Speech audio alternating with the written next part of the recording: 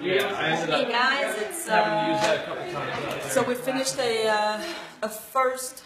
Oh my god, it's gonna be hard to count all the laps, but one lap and a first loop done. So far so good. The sky was covered, so cooler. We even felt some little bit of rain, but fine. We pretty much did the same time, an hour 35 for that loop. As you can see, I start to set up a routine. So as soon as I get in, as fast as I can, I take off my shoes, take off my socks, so that they breathe, they dry. So, what is this race? Who's behind that, right? So I thought we could interview the race director, Andy Weinberg. I don't know if I said it right. I'll let him explain to you what's the race, who is he behind that, what is Endurance Society. Andy, wanna come over? What's that? You wanna come over? All right. So this is Andy. Andy. Hey, Andy. He's one of the race directors. I'll let you talk with him. All right, Andy, why don't you tell us a little bit about the race?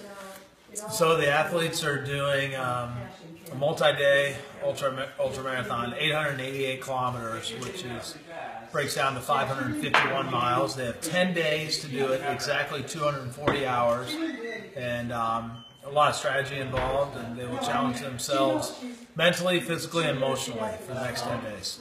Now, how did you manage to create this insanity? What inspired it? The inspiration, Jack and I, my partner Jack, we enjoy doing endurance races, and we like the athletes, and we thought we wanted to come up with something really extreme, and there really isn't a race like this. There's a lot of multi-day races, but there aren't many where you go out into the woods on your own for multiple loops over and over. So while you're out there, it's pretty much self-supported, and then you come in and check in every time you come back, and we just thought it would be a great test. And we figured if we opened up registration, we'd get some nuts, and sure enough, we did. Excellent. Can you tell me a little bit about the Endurance Society and what that's all about? Yeah, the Endurance Society is a company we started in 2014, and it's a small Vermont-based company, and we put on different events to test people psychologically, and our audience is mainly endurance enthusiasts and adventure seekers. We have a snowshoe and cross-country skiing race in the winter. We have a long team event called Extremis. It's a 50-mile winter trek. We have this ultra marathon. We have a secret event, and then we have an adventure race set up for this October, which is a team event, 4 people per team. And we just put on cool events, and we also utilize our members for volunteerism. Like Helen's raising money for veterans who commit suicide, and just people doing cool things. We also partner with small business supporters of the Vermont Special Olympics is our social entity, and the Green Mountain Club is our environmental entity. Excellent. So if people wanted to go to a website or find out more about this, where should they go? EnduranceSociety.org, and we have a membership available in an online store, and you can register for the events, and you can track these guys for the next 10 days. Excellent. Do you got anything else you want to tell all the fans in both the United States and Canada? A lot of fans from both countries. Me? You? Yeah. Oh. I don't know what to say.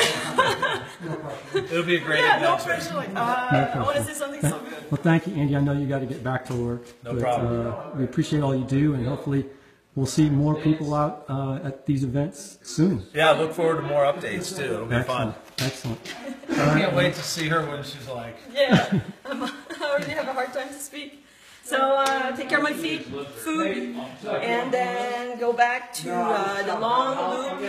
We'll bring the headlamp this time in case we hit the night, and we'll get back to you for sure after that loop. Don't hesitate to comment and ask questions regarding anything. We'll make sure to address them later on. Perfect. Actually,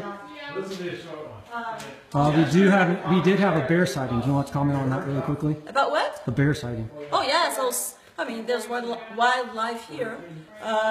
So some of the guys saw a bear and the two cubs.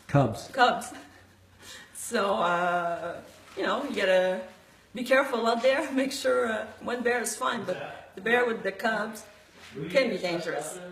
So this is Vermont, deep in the Green Mountain. No? Anything else? Now for now. We'll talk to you after that second loop, so probably in 6 or 7 hours maybe? less than that. 6 hours? Less than that. That's it. About 6 hours. So stay tuned. Again, send us some comments, some questions, and we'll be glad to answer them.